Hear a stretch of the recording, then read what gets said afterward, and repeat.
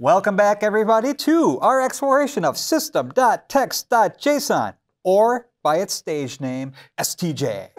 That's correct. System.Text.Json gives you easy ways of serializing and deserializing or reading and writing JSON from the internet, from a file, from anywhere, basically. All right, so James, what happens? What happens if our JSON that we pull down, that we want to read into our application, is missing some data, a property that we absolutely need in our app?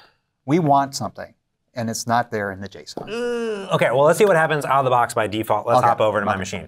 So we have just a few lines of code. Here we have our weather forecast, date, temperature Celsius, summary, wind, all of our properties here. And I'm just reading this file. And this could be a web request pulling down some JSON, and then I'm just going to deserialize it here. Now we can see here that this has date, temperature, summary. Where's the wind? It's gone. Well, let's go ahead and run it. And let's go ahead and see what happens when I run this program CS file. So when we go here to weather, note here, we zoom in, we see wind, 0. 0. So it's just putting the default value. Just the default value. That's it. So it doesn't know what to do. It's there, et cetera, et cetera. Right. But if our app is depending on it, wind or 0 could mean something to it. So we want to make sure, we want it to be there. We want it to be there. In case you probably want an exception to be thrown when this happens. So there's a few ways of doing this. The easiest way is just to make it a required property. Right, and that's like what, C#11? C#11, yeah. Okay. So here, if you're using C#11 or newer, dotnet 7 or newer, and default in there, you just required. That's it. Just going to run it. Just one little cat loan. You might already have this, right? So right, yeah, that's true. Yeah, it's an important field. Wind. So sure enough, boom. Right there, look at this. JSON deserialization for type weather forecast was missing required properties, including the following. Wind. Wind. Told me exactly what's there. It's wind, yeah, boom. Good. Or so what's not there. What's not there. So that's really nice, and you could handle that gracefully inside of your application. Or of course, you can go back to your boss and say, hey, go tell. Give me some good data. Yeah, go tell Matt to update the data. Can't do my job. Correct. Now that's also helpful too if, for example, they maybe you had specified wind, and not wind speed for the deserialization options, right? So if it can't find it and can't parse it, it's not going to be able to do that.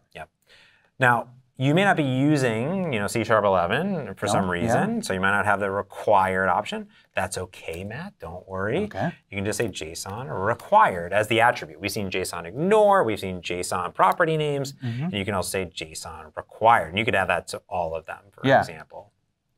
So that's kind of nice if you don't want to change your property, right? Right. Well, sometimes maybe it doesn't make sense to have the wind be required all the time, but just from the JSON. I just want it from the JSON. Exactly. That's a great point, too. So you're kind of in control of, do you want to change your data object, your type, your property there, or do you just want to kind of add that attribute for the JSON deserialization? So, and of course, the JSON deserializer and things like that will respect whatever you set. Right. So there you go. And we get the same exact exception there. Love it. That's it. Love getting exceptions. Boom. Feel right at home when I'm writing code.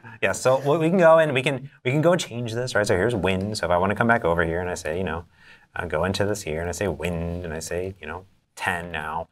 So now we'll go and run it to show you that it really is working. So we'll go back over to our file here and JSON required. So now that it actually finds that wind inside of it, sure enough, it parses. There's the 10. We're happy. Totally good to go. Cool. Boom. All right, there we go. Adding required fields. Required fields. So the JSON deserialization, reading is happy. Exactly. Boom. Well, I hope you enjoyed this little feature that I think is just a gem of goodness inside of System.Text.Json, or STJ, as we like to call it, over here for all of your serialization, deserialization needs.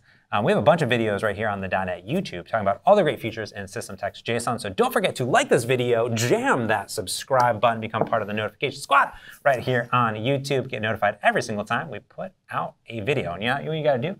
You got to jam that button and also ring that notification bell. Ding! Anyways, thank you so much for watching. I hope that you enjoyed this video. I'm James. I'm Matt. Thanks for watching.